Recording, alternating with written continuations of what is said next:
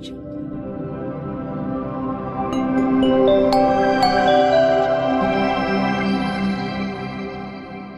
I say, you find normal. Aye, nipa abrabo. Sabe me ti hoyi. Say na me living my life. And say if you are adaging and any problem. Delay fele say on a day okay fine. We're creating an Instagram page and not a Facebook and another thing. Otra okaini nyina but on reply. E any choice. E bia ne say won so ka say enkofa lucky o mo comment section na no ka want to esunu bia and ade a wo ya ho say na ho beto no. Imagine say e bia oni amrado video ato na picture to na wa ko chiro sugar mommy. Life you need problem. Dear what do no. I know na yasem no. Imagine say wa ko fa de so bia be so also. Na o sorry a oba besia no. Wo na be ma no wo toduane ma na di. Wo si ne niema. Na eduru anyumra sebe wasane wada e account. Na say wo aka. Wasan bo oh. Ye ye fi. Wasan bo aka ho. Onpe wo I tell you. Be ma odo no. Obeso beto no kasa ne fifiri. No de hye wo ade wa hye wo kaba. Memo bibia akwa baba Syndicate TV sumi amidi dwumedi onchia me. Edi ameje so ani efi ya mela. Ensma go social media so. Ene edi sumi arefo nyina. De Lawrence from Pam Manson ena ni fan bi ababe didi na tama enya asem keto akwase sister. Ada na o kire o ho sa get out. O ma ho so dodo. Offense for to me ba be ebe tro o post as o reply. One so anyam communication is very poor. Sister be ja sanya man na emwa. Sansu na jo Mettle and na years na say love be pa. Hey! Royal Highness enemy guest for the day. Ya kwa kwaje aboa from class ya be din 7 chemu ebe small bia.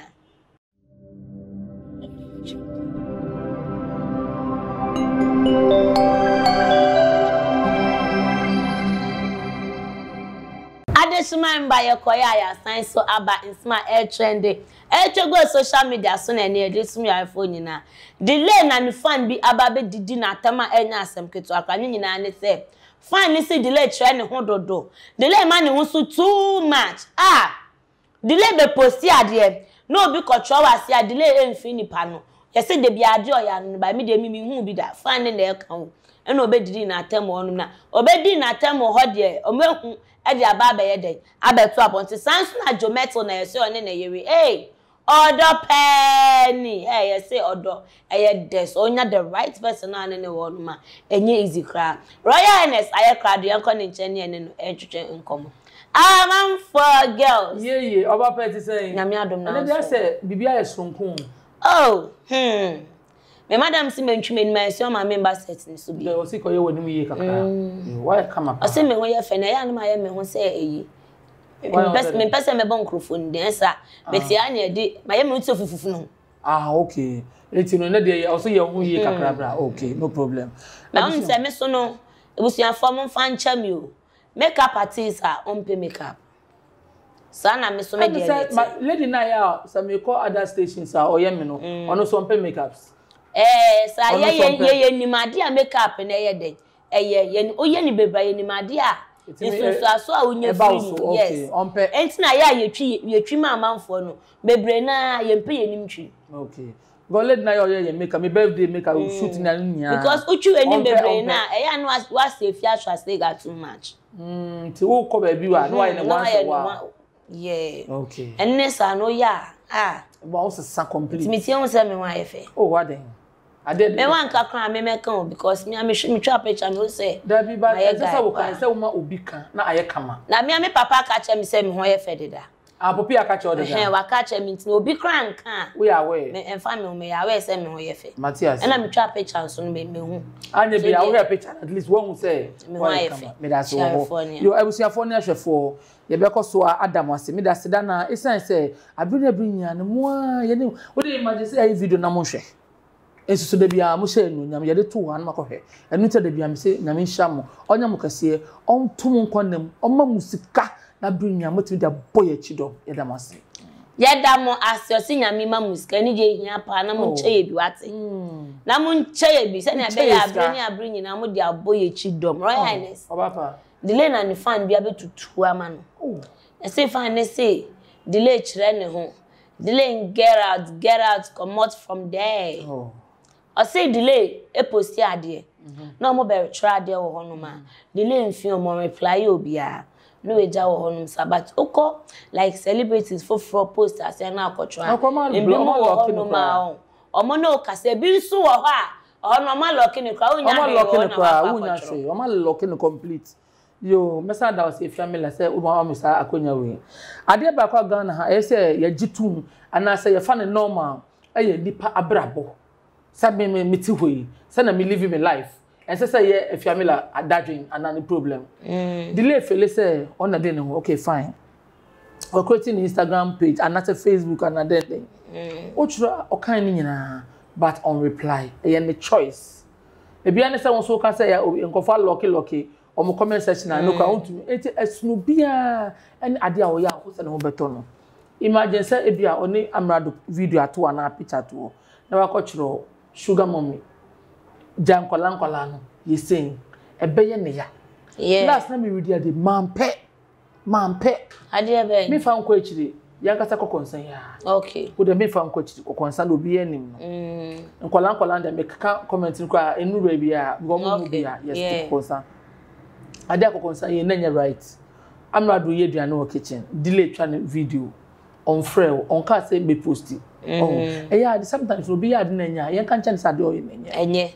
okay ni nyina echi no okwo reposti ade delay edit to ho no na one my bad friend say comment and I say one my bad caption enye fine etitem bia de me kan say sane obi bo ne bra no if you let me to me say bra bo ma de wo pe no e na be thank you it is obi so yena de I don't think say hey say ne bibi ni amrado empokra and say ye ne bibi ru reference say ne boyfriend no and I say enye ne hwia e yo no kasa na choice ono na say imagine say would seriously if you let me kan ko bi so celebrity otai asa obi comment ya na what reply what I reply no e ya na respect e wo form kakra but the moment asa o chill bia ne say obi observe ya waka say delay or any fans interrupt any kind of man so what I say but all the same no ye nipa de se ne ye ne aye delay start so or reply obi amfa ne nya hwe bi hu ye yankasa Ghana fo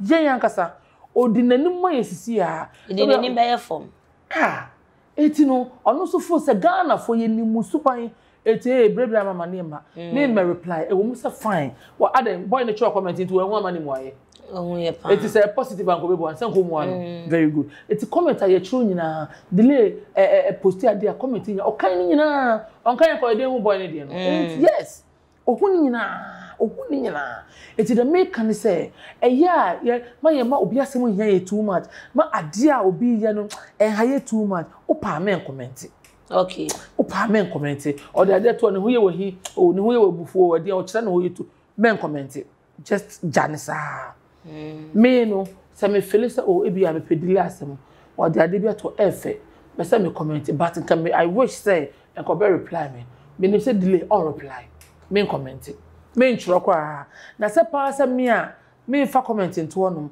na maba na be ka bibi de di na tem how me to be ponye sa because the minimum say abrabo ye nyina ye boy obi a won the life for live it is simple and short so was won come na we cry say am how we cry say am problem it's up to you say o chiro bibia obe comment na say on comment na say obe fa so be di na tem na de o chira ne ho ohun ne ho dodo o ye tu no papa na wonim no wan o jina ho kra wutimi men no wonim no wan fa as chinchine wo be say nka open attention eti ade be abetwe bi asabi nyansa bi anim kra na mo reply papa we correct sa fans na de na ene say na mo di mo friends mo be say mo di big celebrities anim twitwi form no enyo bia na be allow so waji wani so o tu bi di ama o fu say nka wo gu nanim asa na wo ka bibi de etia no ba say no so no o tu fon di ama de wo pe no ana fu say nka wo twa fa ho adi no ade a wo twa no e ho mo na delay de ma wo no next time me nyeso wa ko chon kwa asem bi hu because wo ka fun ono so ono ni fun ko ase o ono fun ko timi de rap it is open is other next time you mistake na you want say e bia me cho bibi de gu nanim ase na me de sre na say e ho na be hu sometimes munya sa ne ma no wo be ya na fia ka se nipa ne nye nipa ne ni so nipa ne kire ne ho wo de wo tro na ye de wo tro ma delay say nye obi obehwe na de we de nye na boy we de omu ade e de akura nie nipa no meka wo adobe se bu na nuti obi e ka do pede kire wo next time no uhu se celebrity bi na de ato a upa twom na ko ukọ na akọtwe nkwasasema ebe na nipa no ye fonsen wo obeka de chance ade akire wo osise ukọ na akọtwe nkwasasema ebia na sa nipa no oye fon pa fon esen wo obeba bekebi actually honest amanfo say asa dia boy ne kan ye nukre but delay enkan no ena nka enye sa kwan ne so ena nka so fa no oni delay kata nukre won say be start me kan say nipa bia ne say no living life me kan ni nyina utimi force obi say na metie me sociable eti nipa so onye sociable wo nipa ko na we social we ye hwan we are talking about celebrities ye ka stars won some ne ye kan not just obi akeke etira make say obia say bia ne say obi okra ne comment section kan unya mpom na kwotro comment e bi kwa na o admire no o admire you beautiful ness and name no e bia unya sa chance no wa lucky ni complete eti unya chance ni mpo na kwotro bibi dia so etira make say aya na celebrities no ye allow no man kasa live sa na person o ma brabo no mu live na ye nya je sa na ho ye hi I mean delay ne ho ye wa hi a e dey no waji wo ho wo ni hu wonye celebrity do wo wonni bi enti dey pa ne competitors ko hu omo amukro mu wo bia mu kita omo ko ne diamond na bia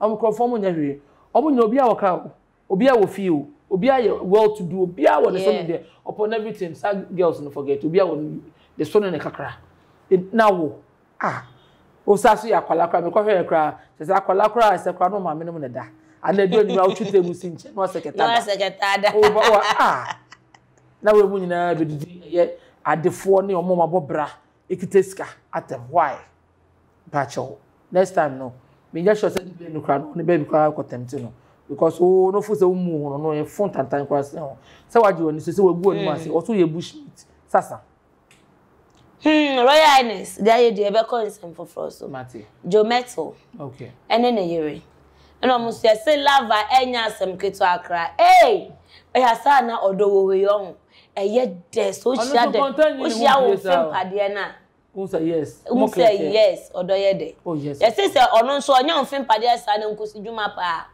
se ka se bibi nkusudwuma na nkusu tie se man e bia ka so we ya na obi tie na obi e bia na obi tie ni nyina ne se siminyama hwedwale ni nyina echi krampo no e beja wesi oni asakwa akofo ba we di he so much street roya me pedo ye serious papa na me na twempne mu odin me mpen kwankyen fu ni bi na hwede wi am address ya meti he oba na uniska na so oni abrepa jina nchen papa video ni nya bad very nice na we amaka ya sembi mama sewa ye nyina enim no Kumawood actress mama sewa ena ko hit FM ena interview no Prince Chiga interview no to Prince interview no but say obi a wo ne crash e was asase we say aware for kra we say one of course why not so no kure ni so ope be ma se bia be ma no ne bobra o worry na Mettle yes no but say adentia no see guy no you cool open life the way out here no na otu so be ye husband material pa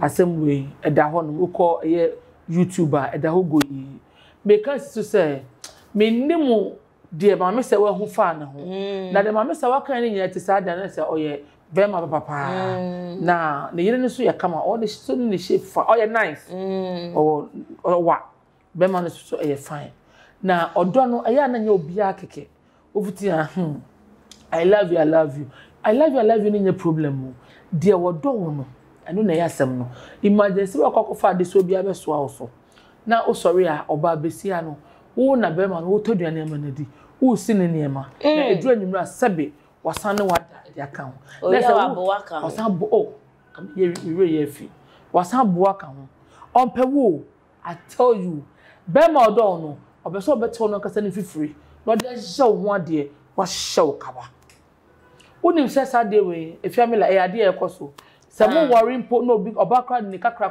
ka ho a be ma ni nye papa be ma ni muda bi kunu niska o de oyemi amemmoano They say Zandi says I made the trouble kaka. What you say? Odini sika ye kaninja one dey ene. Ye di na si no park na we nya nipa papa. O say kaninja no. Awurade. Eti no na o hwa to say Mettle de wa bre and wa pen sika na o dey job no ma dey. Eti no odo ba. No ye the guy so. Come pa. Na o have video na utu say emu ye pa. So come on wedding engagement time. The way omo ye ade it was so beautiful. Eti no Ghana for be ye bre say we jage bi ato no wakoware. Oh, that's so bia wo ex. Wana. Sani you say Venice Salasia na. Salasia girl na igbeni ai. Na boy no kwaso ya igbeni kakra ne nkran anambwa. Ende me ntumi nkyere. Okay, ban nkran ne de so ya we. Me ya we. Say igbeni nkran me refi but nkran kakra de wo. We ba producer na say you say nkran. Okay. Eti no mpacho ya mama correction bi wo back door. You say fully nkran. E decide no gbogbo. Roya, me sro en be ye nka tetre Mohammed Pacho me de enum ni menim tuntimi ha mo ye se ye fe bibi vovo me it has hey we three much what but I vovo me so to out here vovo now to say igbe kasa en fa say me to me ye kwa uni but me kan cry it e be no so oti igbe no that's why so normal it's now well, love is really sweet when you are with the correct right person. Yeah. I wish them a long life and then of course happy marriage life. Maybe more be so. Me first to us one. Oh, but okay. The American say obia we she say wonu kunu anasa wonu oyereti a obeche no do na obebunu na fe no obehwa no. Dey akoso e video ye hwe wotumu say odo wo mu pa. Ye nyina ye nya bisa enkamefo say eno na ye best etino we wish mo a best of a marriage life. Any affairs so entiase any asumdwe ana affairs so aye delay minimu de bema obi adwen say delay too no otise oye the reserve type oye ebia oye introvert obi so on oye extrovert it depends na obi ade no eti so na de ne ho no say oh me de ne say utra mekan ama na emom no me reply a e wo multi well, the reason why yes, sir. So there shouldn't be anything be as a problem. As I would do, I want to say to we welcome for. And I take to Ababeje say next time we will see your answer. Yes, so the kids are Ababeje say next time we will see your answer. Samson and Mettle in a year. Eh, with the mama or doctor so many. So beautiful. I am with them. Person me copy bina. Many ni trees per day. Me shine 1 week no boy man. If you have no 3 years or not 2 years. Oh, a bit to me do 3. A bit to 3 years. One more actually. Yeah. Me say 3. Bro. Da bi am say afi no mo come 2 years mo. Dem be family 2 years baba. Acho. Da bi. I'm worry lockdown in Manambwa. And after lockdown. After lockdown. Ah okay, be 1.5 down. Yeah. And I say I say na me ka na di dwumede nyina esi. Me am di dwumede oncha me di ameche so ani. Efi ya mela insma etwego social media. Enye de sumi afo nyina. Aboafo eso ya ase. Me di dwumede ebem eye unique laser whitening teeth. Yese ma wose enkasa ma wenum nso enye hwam se nkaboni bi wo wenum osene waso pese etwi bibia na ye kama omona ma ne 0594 969 606 0594 969 606 that perhaps JH so say nkwaleja ne pampers ntare ade bia de akola nwa eyeye eno ani diaper hub JH omona ma na etwe go screen ase fa na friend no mbeju su die mu odin mami anointing so say adom ti anyum na fa chicho we will have it also ya rekwada na tete he what for how bi mu a o ha ntumi mpom free mami fa anyum we bo mpa anyum ensenkyere ne awawade a eye anyum ama bodamfo bi bodamati afri ni so enti mu amunim no mo de mo mfandi agoro me se mo mfa anyum we mbo mpa mo be hunyama anyame ebe o ma brabo mu na me ka se ma remfi so be like o be subscribe no I share comment section in some. Edama afebo for adwentre eto ho no makro bibia. Hello ebusiafo. So pesi feature asracha odofo de and then na fa ho kodom unique laser whitening. Unique laser whitening. Our toothpaste stronko a odi twitwi osin a ema osin eye fita na eye fita no nso no na eyi enka bone bia ewo no mu bia any tea stain coffee stain, smoking stain sibia, unique laser whitening product. Ebe yi ni nyina free so ama o kama. The obaya ni say utu so na odi bi egu o brush do so. Na odi etwitwi o sini so nyina kama. Uvia and who wenum January wenum sa into for unique laser whitening. I was 07999792330. Unique laser whitening or say Muni Seso.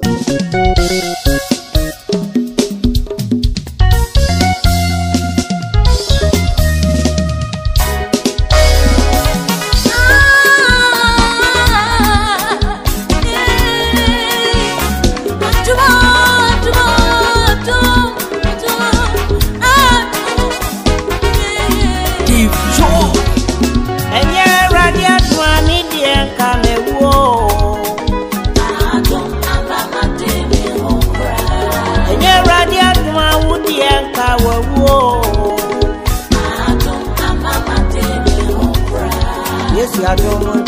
Mama di me home. Yes, you are doing. I'm a fear baby to ye.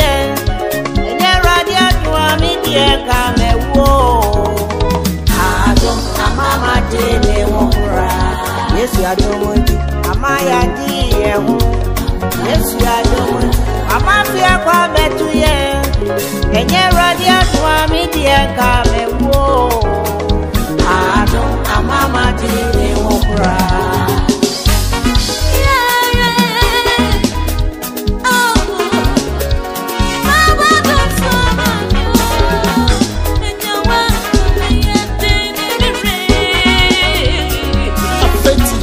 Kami bene ya don, da na me sorry ya mo bro.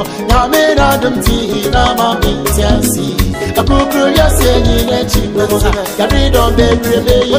Wo ya mi aba ma kamu. Hey, so me na su mo ya be re be hai. Wo de mo ho ka mi mo ti. Afi di e be ye. Ama mi so ma se be ye. Enye ya mi aduma ka mi di e ma wo ko fie. Also, Zania, Anka, the Abonti, simple. You know, you're say.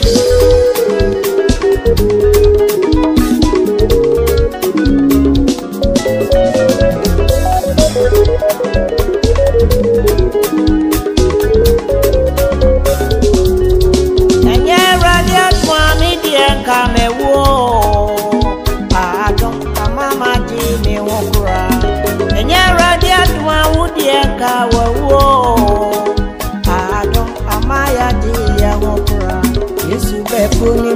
Yama say nina, Yesu ba trodi mo, Yama e woni nina, Ete super